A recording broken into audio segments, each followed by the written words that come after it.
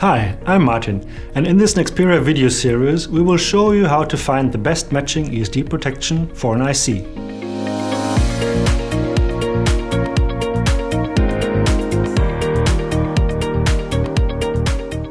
In a situation where the system-level ESD protection does not achieve the required level and when the usual tips to optimize the system don't help, it is good to take a step back and focus on finding the best matching ESD protection for the IC that is used.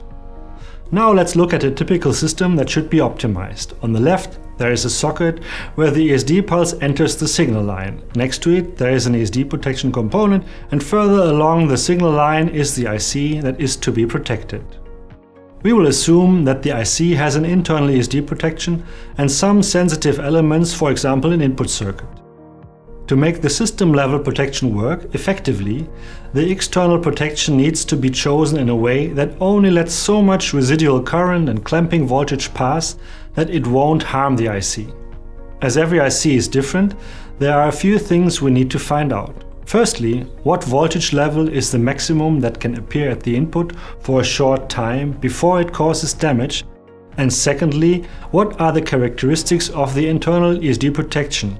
When does it get activated? How well does it conduct? And at which current level does it fail?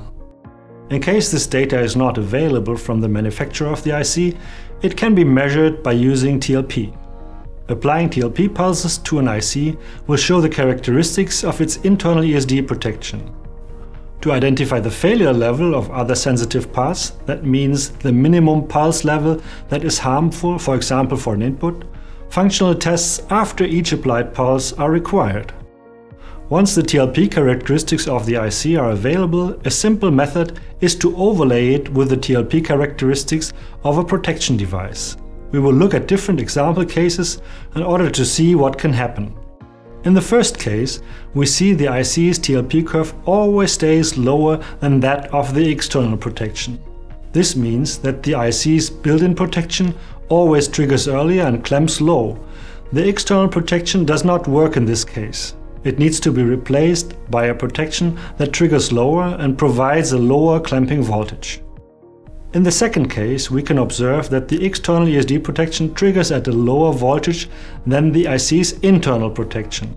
However, at higher currents, the two curves intersect, which means that at some point the clamping of the external ESD is rising above that of the internal protection. In other words, the external protection would lose its initial advantage and may let more current be discharged via the IC's internal protection.